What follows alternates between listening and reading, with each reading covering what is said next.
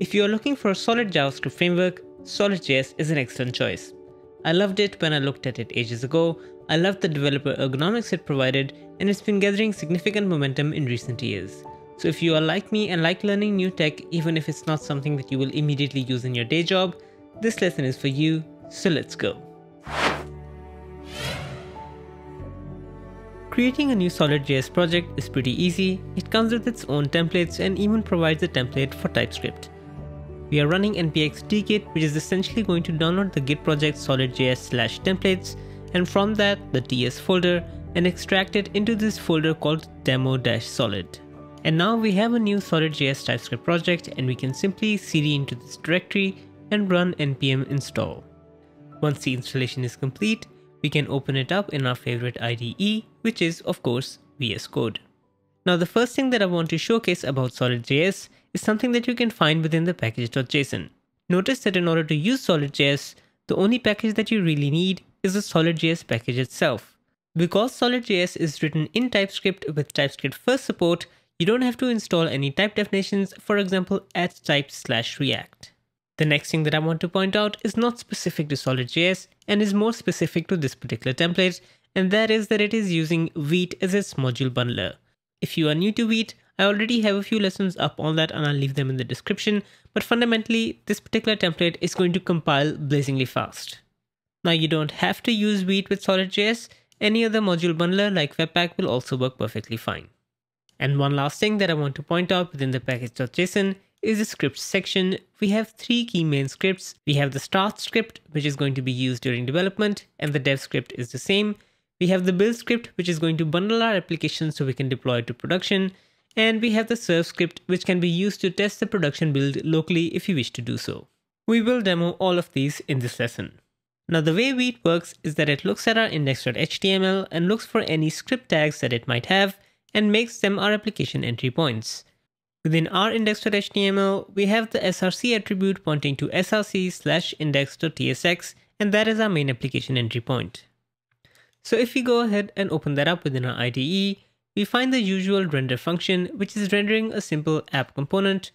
So the next step, of course, is to jump into the app component found within app.tsx. Now it is a pretty simple stateless component, so if you are familiar with any other TSX components, for example with React, this should be pretty familiar.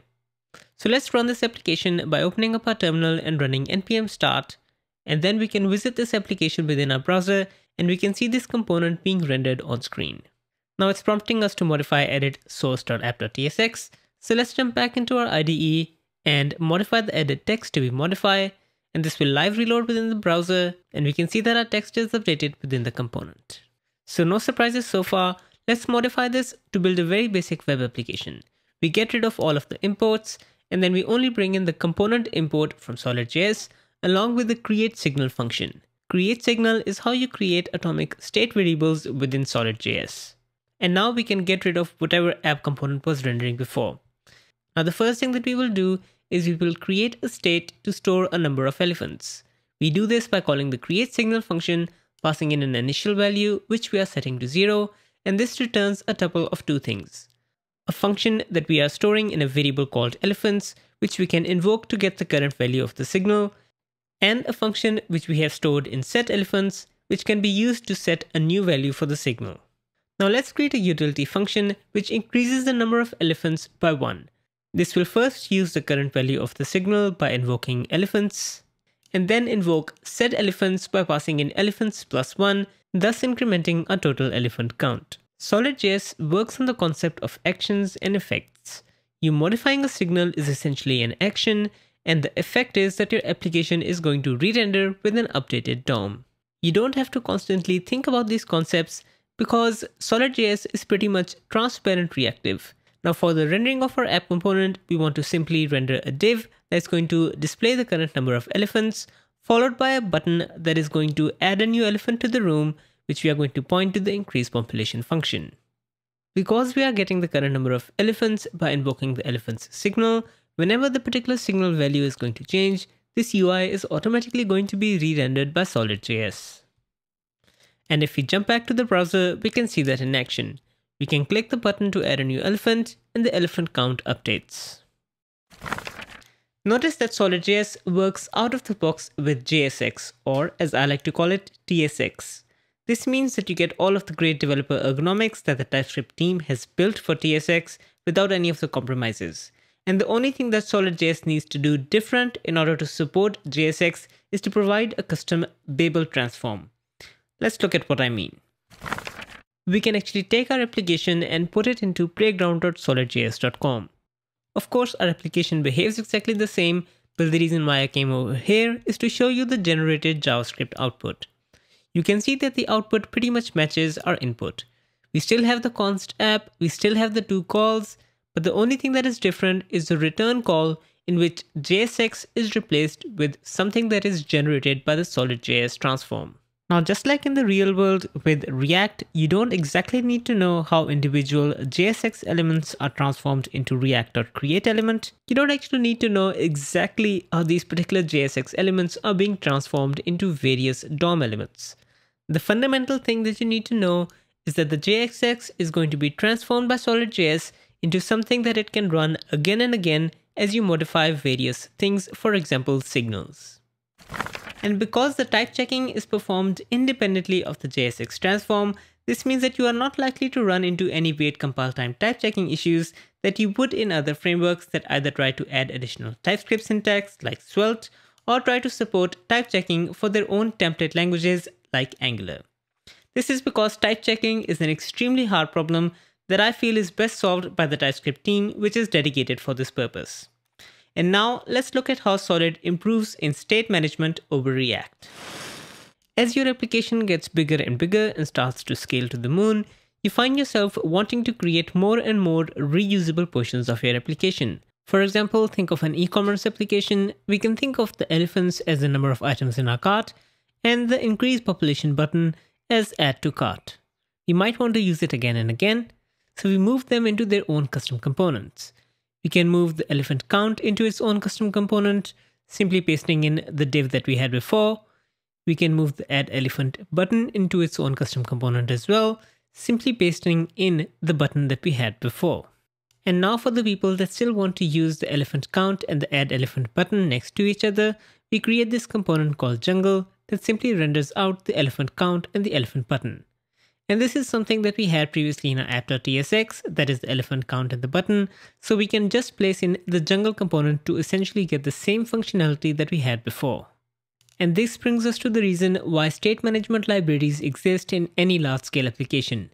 Fundamentally, our application state is not a one-to-one map of our application component tree. So at this point, we have to figure out a way to get the elephants and the increased population all the way through the jungle into the elephant count and the add elephant button. Fortunately, with SolidJS, you don't actually need to have your effects as a part of your render tree. So we cut the two utilities that we have and we create a new JavaScript module called App Store, and we simply paste in the same code that we had before, and from this module, export the elephants and the increased population variables. And now we can call the increased population method anywhere within our render tree and it will correctly update the elephant count. So we don't need to do anything fancy in order to get access to this particular method. Similarly, in order to get access to the current elephant signal value, we can simply bring in the elephant's export from the App Store module. And now everything should work as expected. All of our files are without errors and there are no more red files. And because we had npm start running in the background, we can open up the browser and you can see that it still behaves exactly as it was doing before. Now, there are a lot of developers that like abstractions for the sake of abstractions, but I personally find that the simpler the code, the less likely you are to create a bug. Now, one more thing that I want to point out is because we've moved the App Store into its own module, if you make a modification to any other module, for example, the elephant count by adding a cute little elephant emoji, only this particular elephant count module is going to get reloaded and the App Store will get reused. This means that we can update our application UI without overwriting the previous state. So within the browser, you can see that the count is still 13 and we can continue to increment it in the new UI. And that's another signal of good software development. You know your abstractions are good if they result in simpler and less concepts. Now finally, as you mentioned when we looked at our package.json, when we are ready to build our application for production, we can run npm run build, and this builds our production app into the dist folder, which we can push to some hosting provider, and I have lessons for that already that I will link in the video description. But you can also test it locally by running npm run serve. This gives us this URL, localhost 5000, and you can see that our production app behaves exactly as it did during dev. There is a lot more that goes into making a complete front-end development framework, and SolidJS is no exception. One thing that I do want to point out is that SolidJS is blazingly fast. In fact, almost as fast as vanilla JavaScript. And that's all for this lesson. It should be enough to get you started or at least excited. Smash that like and subscribe, and I will see you in the next one.